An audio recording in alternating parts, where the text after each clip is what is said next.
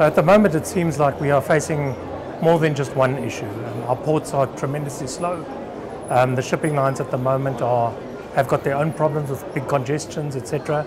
And then on the local side, our train infrastructure and our road infrastructure are really taking a little bit of pain. So what we're doing at the moment is we're trying to do a lot of consolidated work, bringing shipments in one lot, making sure that we've got warehouses in all destinations so that we can make sure that the clients are basically securing their supply chain from end to end all the time. So from phytosanitary to customs clearance, all the way through to warehouse handling, trucking, and also a lot of break bulk sea freight, which is used a lot for the fertilizer plants, etc. All of that is offered, and it's from all over the world basically, whether sea freight, air freight, and then logically from South Africa out into the SADC region or the Southern African region as well. So technology seems to be the key word nowadays with everything. Visibility, making it easy for a client to see where his goods are, what they're doing, where they are in the world at the moment with track and trace options, etc. We're busy launching a so-called digital front end for our clients. We're hoping to go live within the next year with the air freight products, and the sea freight products will follow after that.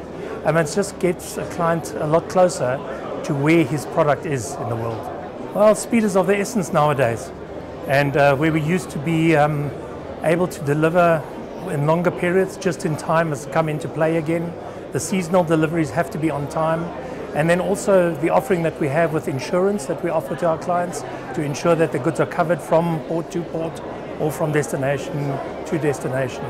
We cover that as well. So we try and be as dynamic as we can in a world of freight. A lot of the time we are not the master of our own destiny, but we're able to control a lot of the business very well at the moment with the situation and the capabilities we've got in place.